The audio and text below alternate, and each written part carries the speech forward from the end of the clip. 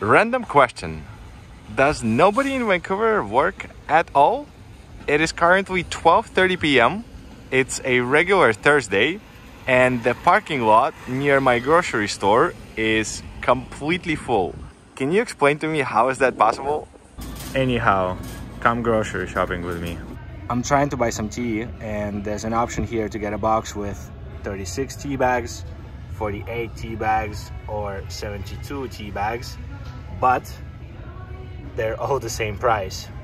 Not really sure what is the catch or who did the pricing, but I guess it's my lucky day because obviously I'm gonna go for the box with 72 tea bags. This is my favorite juice brand. It's called Sunripe, and they make all different types of juices right here. Here's why today is a good day. Usually each pack of juice costs $2.99, but today they are on sale, and instead of $2.99 they go for $2.49. I think that should do it.